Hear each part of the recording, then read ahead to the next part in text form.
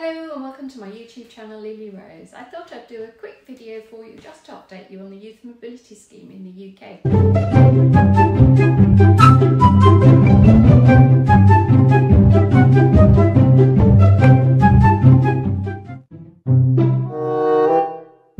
The ballot for the 2022 Youth Mobility Scheme opens on Monday the 17th of January and closes on Wednesday the 19th of January.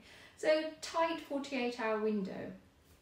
You need to enter the ballot if you want to apply for a Youth Mobility Scheme visa and you're from the following countries. So Hong Kong if you have a SAR passport, Japan, South Korea and from Taiwan. And just to let you know, there's a new India Young Professionals scheme.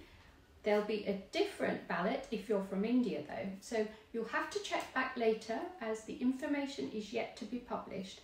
So as I mentioned, keep an eye on the UK government website. I'll put a link in the description section for you below. So make sure you expand on that section. Quick link there for you.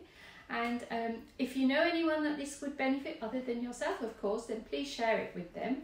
And if you enjoyed watching my video, do hit the like button. And if you subscribed, I hope you have, to my YouTube channel, Lily Rose. Thank you for watching and take care. Signing off now. Bye. See you in my next video.